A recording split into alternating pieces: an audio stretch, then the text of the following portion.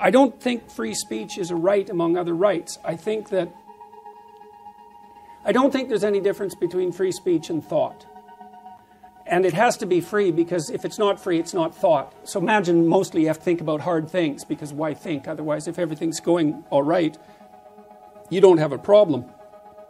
When you have a problem, you have to think. And if you have a problem, the thinking is going to be troublesome, because you're going to think things that upset yourself and upset other people. It's part of the necessity. It's part of what will necessarily happen if you're thinking.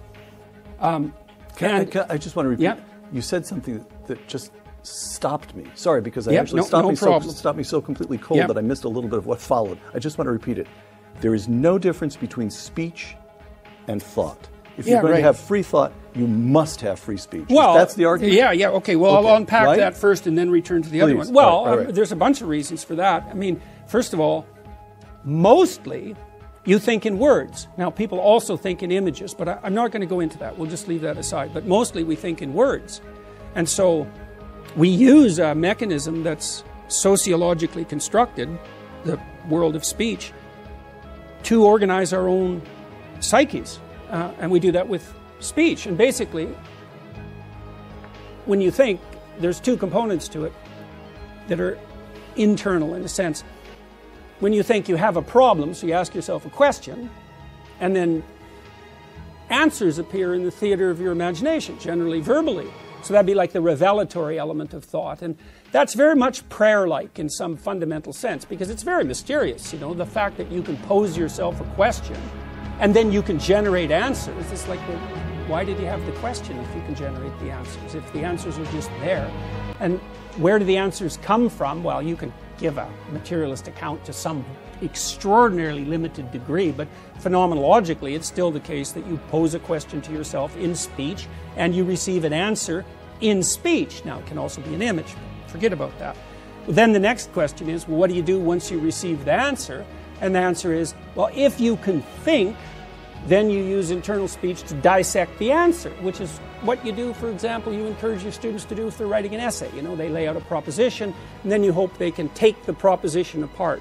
And essentially, if they are, what they're doing is they're transforming themselves into avatars, speaking avatars of two different viewpoints. So you have the speaker for the proposition, and then you have the critic, and maybe you lay out the dialogue between them, and that constitutes the body of the essay.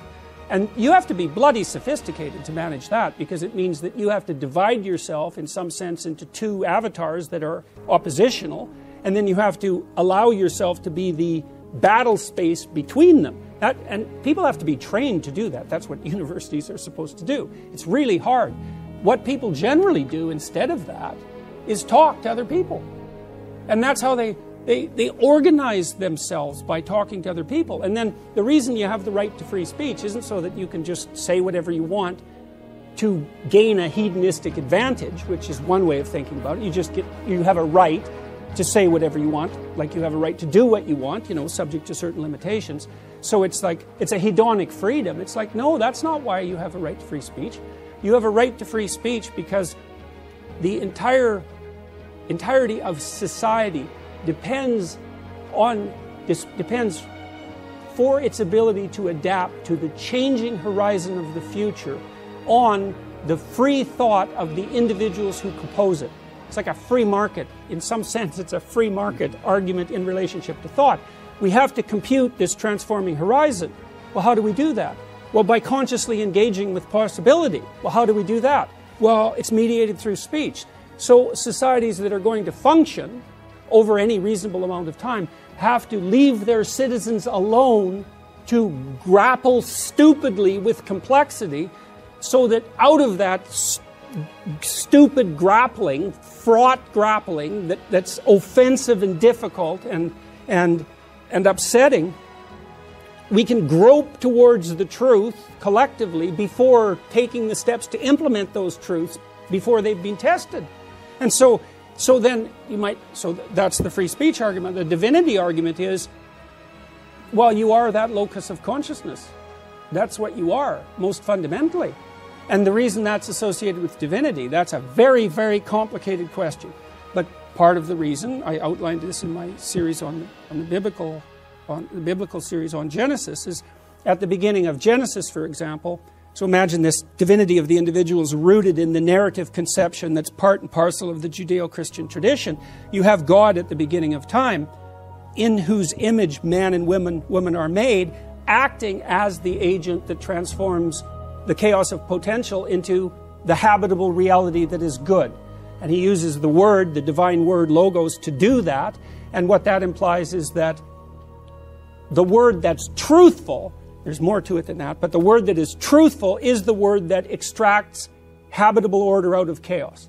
And that's what characterizes human beings, that capability. And I think, yeah, that's right. So and then you might ask, do you believe that? I would say, well, that's what your culture is based on. So you might say, I don't believe that. It's like, fair enough, say what you want, but try basing your personal relationships on any other conception than that and see what happens. You know, people are so desperate to be treated in that manner that it's their primary motivation. You want other people to treat you as if you have something to say, that you're worth attending to, you know, that you have the opportunity to express yourself no matter how badly you do it. And if they're willing to grant you their attention and time to help you straighten that out, there isn't anything you want more than that. And if you try to structure your social relationships on any other basis than that intrinsic respect for their intrinsic value, it's going to fail.